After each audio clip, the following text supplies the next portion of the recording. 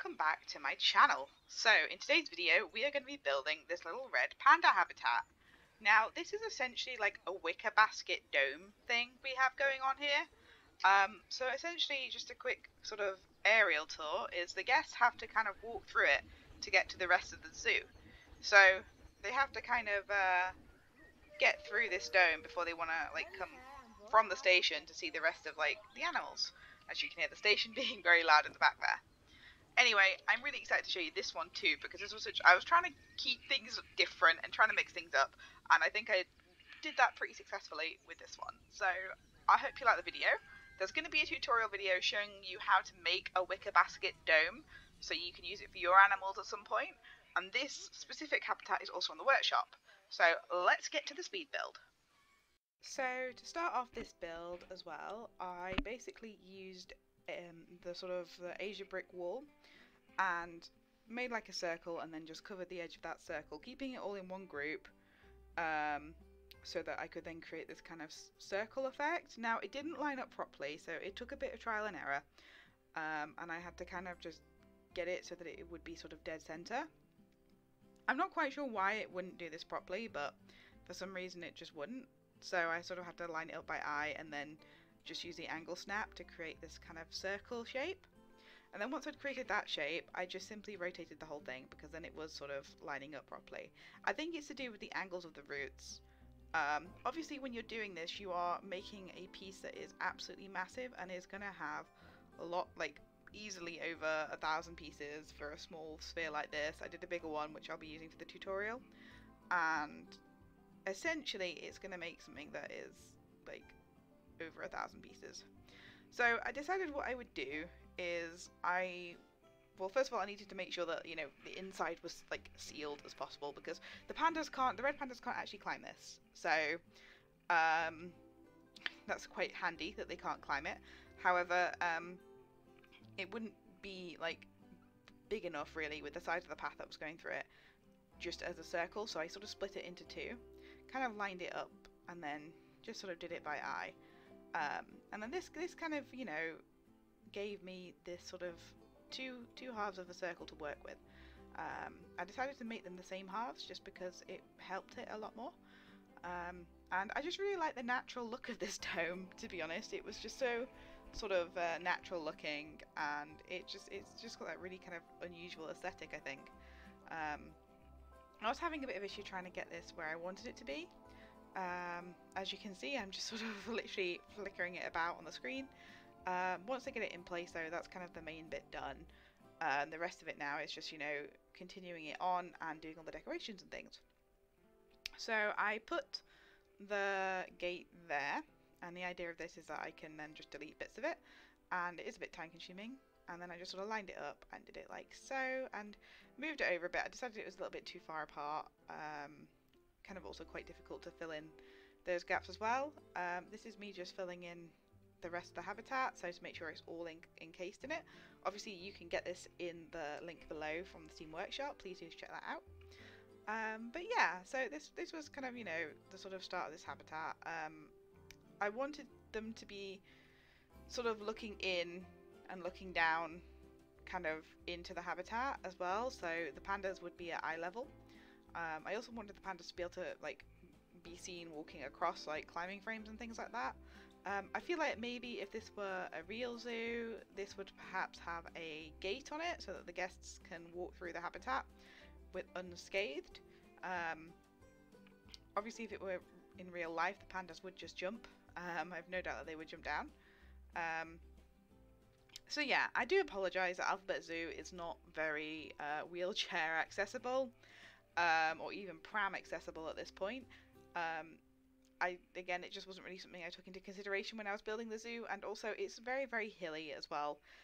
Some bits, you know, I have been trying to think about like the later bits in the zoo, like how accessible would these be, but again, I'm not really going for realism here. I may take it more into account with future zoos that I'm building, but for now, it's just unfortunate that that's just how this is.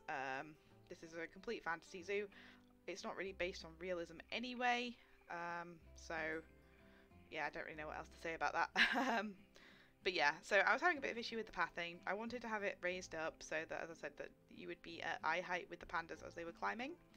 The idea was that this habitat would be just split in two, and they would just simply move across to get to different bits. So obviously the best way of doing that when you're having a habitat that's kind of split in two is just to have like food items where the keeper can access them, and then the other enrichment items like on the other side to encourage the pandas to climb across. Yeah, so in this habitat we have a lot of items on one side and then the food items where the gate side is, just so the keepers can feed the animals, and it does encourage them to climb over, and that's one of the coolest bits about this habitat, is that the pandas, they've got a nice tunnel to climb through, and they also have the little bridge, which you'll see me build in a bit. So currently, I'm sorry that it has paused quite a bit. It should get moving soon, I think, if it's going to. I think I must have just left it on pause accidentally for a period of time. But yeah, and then we start just patching in all the holes with bits more branches. With this I'm just selecting bits from the group, and we will just see how it goes. And then I just, again, a lot of this I didn't really plan. I just sort of made it and just thought I'd just see how it would look. And I was really pleased with it. So now I had the issue of making sure that the pandas couldn't escape as well, so I had to fill in all the holes, and then I just took the bridge from my mandrill habitat because I'd already built it once, so why am I building it again? I believe I did cut out here. I think I lost some video footage because my computer's a bit janky. I lost a little bit of video footage of me building the tunnel, mainly because it was very, very fiddly, so I do apologise for that, but it is mostly just this kind of the bridge now that we're putting in and then connecting it all over. So again, you've got to make sure that the animals can climb across. There was a point where it was like on a rock and they couldn't climb across. Also here I put in some the New World glass fences to get in the way, and I also put in the like the Asia brick wall. That's the word I'm looking for. So obviously we've got this really big heavy log. Now technically the weight of this log would stop it from moving, because if it's made out of proper wood it ain't going to be moving, it's going to be really, really heavy. So these chains are kind of just there just to help make sure it doesn't move so much, which is why I went for the big jankier chains as opposed to rope, because this is a big chunky piece of wood. It's going to be heavy. I don't want it falling on my guests and crushing them if a panda walks through it. I don't want it damaging the pandas. So these chains are purely there just to make sure that, you know, they are connected to the branches, that this log, which is kind of balancing on the glass below, is not going to roll, it's not going to smash the glass, the pandas are going to be safe, they're all going to be safe. So that's why the chains are in there, just a little bit of realism. And now we actually get the red pandas inside the habitat now. So again, I start putting some rocks and things in. That turns out the pandas could not jump onto the rocks, but they could jump down from the rocks. So I had to get rid of them at a later date and move things around. And a lot of it again was just adding like branches and plants and things inside here. I do go and add some wisteria at some point to the inside of the habitat, though I don't know if that's what I'm recording, because again, I think this was on a week where I was struggling a little bit to get stuff done. But essentially, yeah, the outside of the habitat is covered with like the crowberry bushes and all the little green things. I had to make sure that things weren't going through the roof because I wanted it to be like a contained habitat, and then the wisteria and plants and things could go through. The pandas do seem to like this habitat. They do seem to move around in it a lot, which is good. They're not just sitting in one place. They are actually using it all. And it's just a nice little habitat, I think, for your zoo. I think it'll just, you know, add something a bit different, particularly if you're going for that kind of all-natural theme. And again, we sort of have like a jungly kind of exotic theme anyway going on with Alphabet Zoo.